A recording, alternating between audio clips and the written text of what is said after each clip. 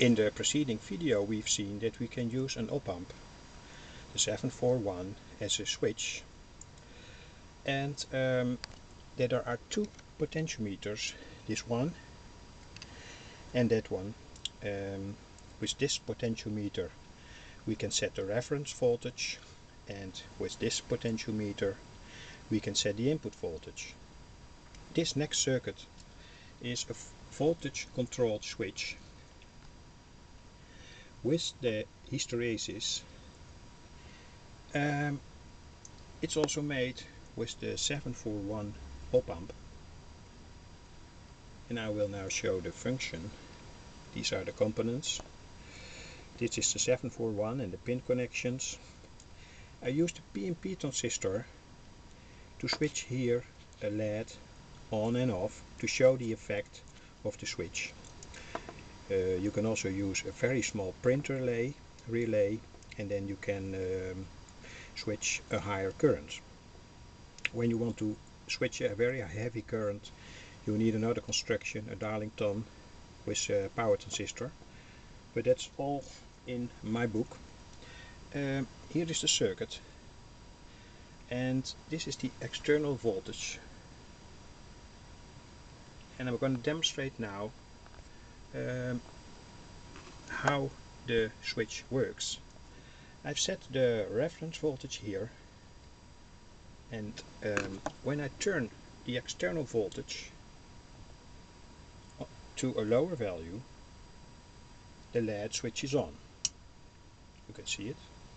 This is 5.9 volts. And now I raise the voltage slowly, and this is 8 volts, 9 volts, 10, 11, and now it's suddenly off. This is 13 volts. So with this circuit you can, for instance, make a car battery charger, and of course you have to set these potentiometers to the right voltages.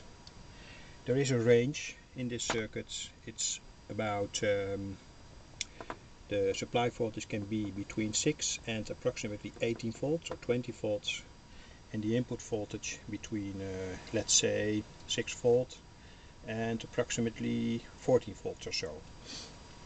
I now want to show a very important function of this circuit, and that's this potentiometer. It's P3, it's the hysteresis potentiometer, and this potentiometer is decisive for the range in which the Opamp switches. Now I set it to this range with 13.2. The LEDs are off, and I lower the voltage now. It goes to 7 volts, and now they switch on. And when I raise the voltage, they stay on, and again at 13 volts approximately they switch off. But when I change the value of this potentiometer,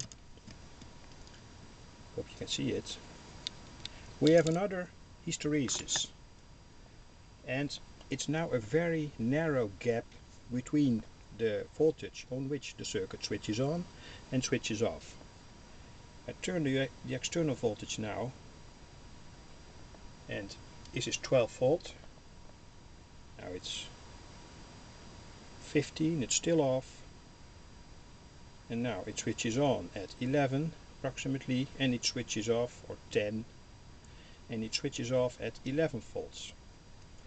So this potentiometer and the setting of this, the value of this potentiometer is important, and in practice you always have to find this experimentally, and it depends of course on the way you want the circuit to work.